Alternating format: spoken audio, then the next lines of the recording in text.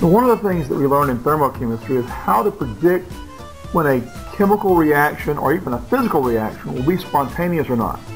That's what this lesson is about. It's using the Gibbs free energy equation. So chemical spontaneity means that and this is a sort of a general definition that doesn't fit every case, okay, but it's kind of a good rule of thumb. Chemical spontaneity is a reaction, whether physical or chemical, a reaction that happens on its own without having to change the conditions to make it happen. Now we've talked about equilibrium and the Le Chatelier principle, and so that comes into this. So for example, if I want to make certain kinds of gases react together, they might not react by themselves without some kind of outside influence. But if I put them under pressure, I might make them happen. Does that make sense? All right? There are some things that I might put in water and wouldn't dissolve unless I heated it up. Okay? So that's changing the conditions. If we have to change the conditions to get it to happen, it's not considered spontaneous. All right? Now, there is a mathematical way of calculating spontaneity, but it requires that we learn at least one new term and one new symbol. Okay? Actually, two new terms for sure. And what we're going to talk about here is something called Gibbs free energy.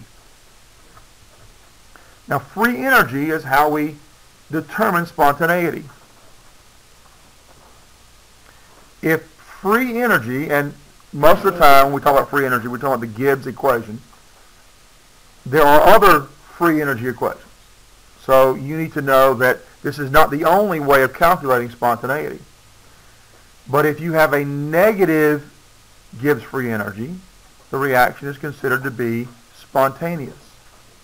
And if you have a positive change in Gibbs free energy, the reaction is considered to be not spontaneous. Okay? Negative Gibbs free energy, negative change in Gibbs free energy, spontaneous. Positive change in Gibbs free energy, not spontaneous. Got that? All right, hope you wrote it down. Okay. So Gibbs free energy is symbolized by G. Imagine that. And the change in Gibbs free energy, well, what's the symbol we use for change? Delta. There's our delta G. There's our change in Gibbs free energy. Okay? And so if this term is positive, the reaction is considered to be not spontaneous. If this term is calculated to be negative, the reaction is considered to be spontaneous. Okay? So this term then is the change in Gibbs free energy. And it's calculated like this. Delta H. Well, we know what delta H is. We've done that before. That's the H is the energy stored in the system. So the change, the delta means the change in the energy stored in the system. Okay? And we're going to subtract from that the absolute temperature times the change in another term called entropy. You may have heard that before. Change in entropy. Okay, so Gibbs free energy. Delta H is the change in stored energy, change in entropy, stored energy, minus absolute temperature, so it has to be on the Kelvin scale, times the change in entropy. Enthalpy, entropy. Entropy is a measurement we've talked about before of disorder. Entropy is a measurement of disorder. Okay? So some of you are really good at keeping your room neat. Right? I would suspect Madison's real good at keeping her room neat. Okay? No? Am I wrong? What? Are you not paying attention? Come on. Okay. All right. But I bet you got to work at it. You have to kind of work at it to keep it neat. All right? Well, it takes work to keep things low in entropy. Okay? You have to put work in there to make something have low entropy. All right? The universe is tending to be high in entropy. The universe wants to be very disordered. Okay, and when you understand the whole process, that's not only evening out how things are arranged, it's evening out the energy too in the universe. So the energy in the universe wants to spread out, which we want that because we can't make ice cream without it. Okay? The fact is that the energy in our ice cream maker wants to even out on both sides of the equation, so to speak. That's this term right here.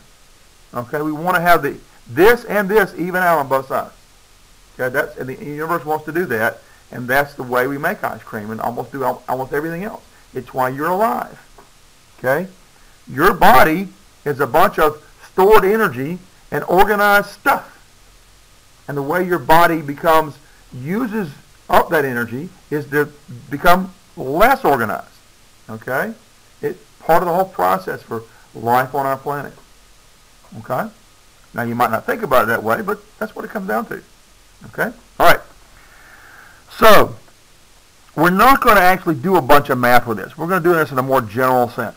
Okay, I want you to think about this. Now, one thing that's helpful to understand is this entropy term is almost always, not always, but almost always smaller than this term.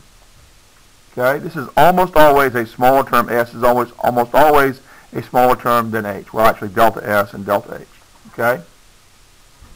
If we were to do the actual math, this term would be smaller most of the time than this. Okay? All right. So let's make a kind of a chart here. Delta G, and we're going to have delta H and T and delta S. Okay?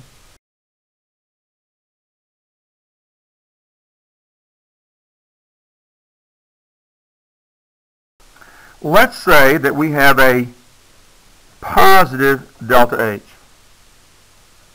Now, what do we know about absolute temperature? Can it be ever negative? No. So it's always going to be positive, right? So let's say we have a positive delta S. Can we make a prediction about whether delta G is going to be positive or negative?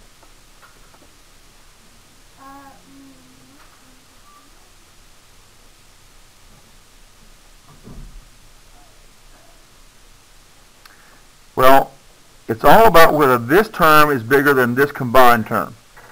Okay? It's all about whether this term is bigger than this combined term, because if this term here, if the delta S is positive, T is always positive. Okay? So if this term, these combined terms here are larger than this term here, this is going to be negative. Okay? So then, assuming delta S is usually smaller than this term, in what case then would delta G be negative?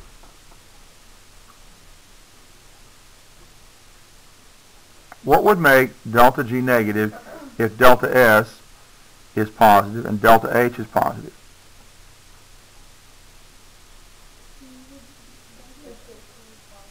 If T is large. So this is negative if T is large, and positive if T is small. Does that make sense? Had to think about it a little bit, didn't you?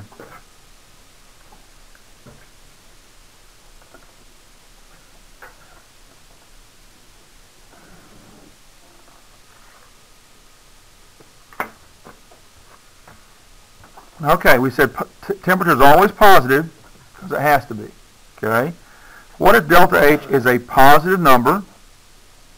So the change in energy as the reaction progresses increases the amount of energy in the system, and delta S is negative. So we're going to become more organized at the end than we were at the beginning. Okay? We're not increasing the amount of disorder.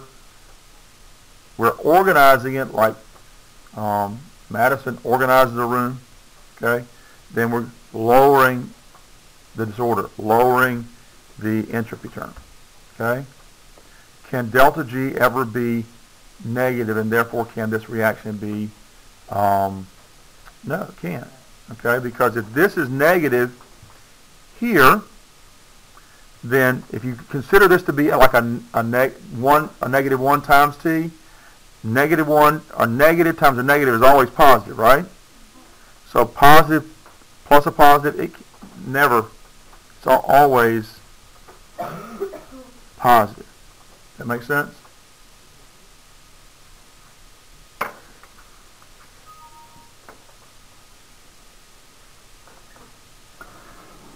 All right then. How about if delta H is negative? So the energy in the system is reducing. We're dropping the energy in the system. That's what delta H is, the energy in the system. We're going to reduce the energy in the system. It's going to be negative, and delta S is going to be positive, and temperature is always positive.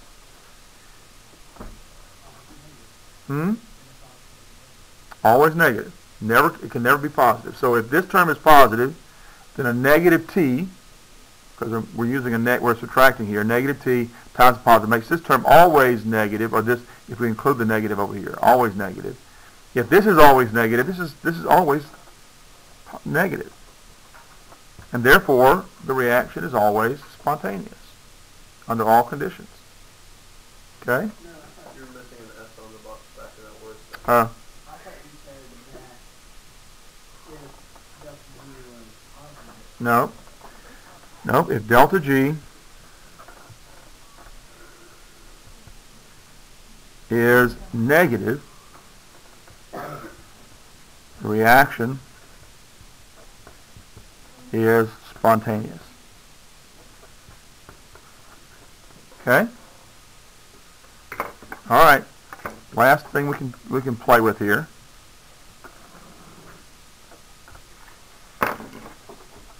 Let's see, what haven't we done? Oh, both terms are negative, right? Negative, and temperature is always positive. Okay?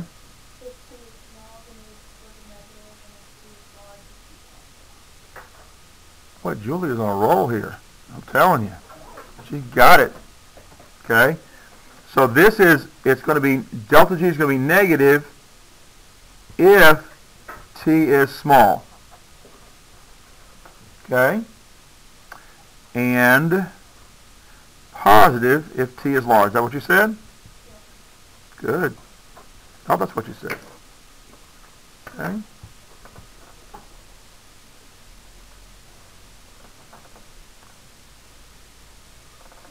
You're kind of quiet, so I want to make sure I heard it right.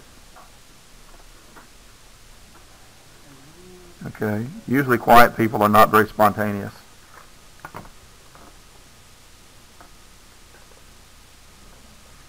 Inside joke, but apparently nobody got it. Okay.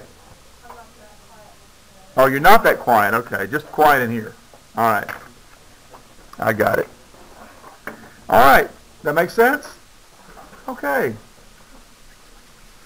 Let's see if we can figure out some common things that happen and put it to use here, okay? All right, things that happen that we know happen in the room. So here's what I'd like to do. I'd like to have somebody give me some kind of common chemical or physical reaction. And let's see if we can figure out how it fits into all this. Okay? A common, something you're familiar with, chemical or physical reaction. Huh? Rust, he says. Okay. Let's look at that. Rusting.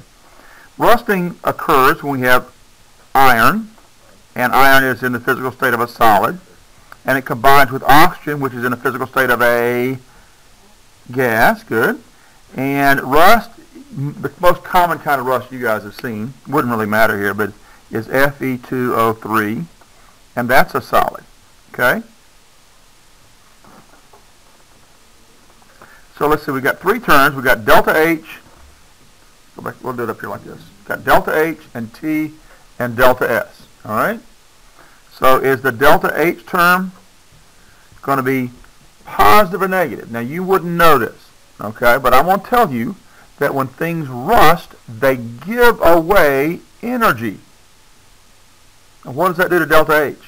In other words, it feels warm on the outside. In fact, you go to a hardware store and buy one of those chemical hand warmers, okay, they're running this kind of reaction here, and it's giving away heat. It's just set up so it gives away a lot of heat. Right? So what's happening to delta H if it's feeling warm to us? Huh? Is it losing electrons? Well, we're not talking about electrons here. We're talking about heat. Heat energy is what we're talking about. Giving off energy. And so what is happening to delta H? What is delta H? Delta H, initial heat, no? What is H? Or energy. Energy stored in the system. Yeah. It's So negative. this is changing and becoming negative. Why? It's giving it away. It's giving it away. So this term is negative. Okay? What about delta S? Does this look like we're becoming more ordered and have a positive S? I'm sorry. This is a measure of disorder. If it's becoming more ordered, this is negative. If it's becoming less ordered, this is positive. Is this becoming disordered or ordered? Now think about the structural particles that make these things up. These are made of individual atoms, the structure, and we do in Unit 7, we talk about structural particles. And we said that metals, we called it the electron C model, and we said the structural particles of a metal are kind of like atoms and kind of like ions, and they're stuck together by that flow of electrons or sea of electrons around it. These are individual oxygen molecules that are just spread out all over. So those structural particles aren't even attached. Not a lot of structure there. And we're putting them together like this. So overall, take all this together and all this together. Are we becoming more ordered or less ordered as we go from reactants to products? More ordered, he says. Anybody agree with that? Oh, you seem to be... Oh, you agree. I saw one person shaking their head. Okay, no, everybody else disagrees. You disagree? No, I agree. Oh, you agree. Okay, if you agree, raise your hand. Let me know. I've still got most people disagreeing with you, apparently. Or, I mean, there's a lot of people don't care or don't know. Is that the deal? What about it, Colin? Don't care. He's a senior. He's about to graduate. He don't care. Okay. No, I'm kidding. He obviously cares about his grades. All right. All right. So Andrew says this is becoming more ordered. Now, what's your justification for that claim? Two things became one. Well, that's one way to think about it. Two things become one thing. That's more ordered. Another thing is this is highly disordered because gases, the particles aren't even stuck together. Okay, this is like hundreds of thousands and millions of these things all separated. Okay, and this is like one particle with some structure. But we get some structure, unstructured, and a structure that's probably less structured than this, because you know rust is kind of flaky, right? All right, kind of flaky, right? Yep, kind of like Julia, kind of flaky. No, I didn't mean that. I'm just kidding. I'm just kidding. Just the name. Just think. Okay, we know she's not. That's why I can say that. You know, we know she's not. All right. Oh, really? You don't know what flaky means? Oh man. No. You know what an airhead is? Okay, an airhead is flaky. All right. I'm going to look that up on Urban Dictionary. You don't know what an airhead is? I mean, we're not talking about a candy. A person that's an airhead? Okay. The stereotypical blonde. Does that make sense? Not an actual blonde, but a stereotypical blonde. Y'all still don't get it? So now you just offended every blonde in here. No, I said not an actual blonde. I was clear. I did not mean you. I didn't say me. I said you're being mean. Oh no, I'm not. I'm just saying stereotypical. You know what the stereotypical blonde is? Come on. I'm not looking at you. I didn't look at you. I looked at everybody else before you. What is the deal? Okay, I'm looking at Shay. Okay, no. All right. All right. Let's get back to this. Come on. Focus here. Put away the cell phones. Urban Dictionary. Oh, you did? I did. Yeah. Okay. What do you get? I mean, do you really want to hear it? Well, I guess. It means Mr. Tedder is wrong. Okay. All right. What does the Urban Dictionary say flaky is? It says an unreliable person, a procrastinator, a careless or lazy person, dishonest and doesn't keep to their word. They'll tell you they're going to do one thing and never do it. They'll tell you they'll meet you somewhere and show up an hour late. Okay. Sounds like who? Oh, don't say who. Okay. All right. I don't even want to know. Okay. I hope they didn't come through on the... I don't even know who this... You didn't say last name. I guess it's okay. Probably plenty of people with that name. All right. So This is becoming more organized. So what is the delta S term? Not positive or negative? Negative, because less disordered means more ordered. Okay? So let's look at our chart up here. Negative and negative, always spontaneous. That makes sense? So this is good. The delta G here is negative. Oh, I'm sorry. Oh, that's right. Ah, here we go. This is it. I didn't get it far enough down. All right. So it's negative if T is small and positive if T is large. So if we have a high temperature, then this is not spontaneous. Okay? This is high temperature. This is not spontaneous. Negative if T is small. Well, what does that tell us about rust? Almost spontaneous sometimes. Okay. Spontaneous. Can we break this apart? Yeah. Can we go back to these two things? How do we do that? Maybe in some lab. Heat it up. What's that? That's what they do when they smelt iron. They heat it up. It breaks it apart. Wait a minute, no. So you mean if you like heat metal, rust will go away? The rust will break apart, and you get the pure iron and oxygen. Now it's dangerous because the oxygen's so flammable. What you do is you put carbon in there to get it to make CO2, and so it's more stable. It's easier to work with, safer. Okay.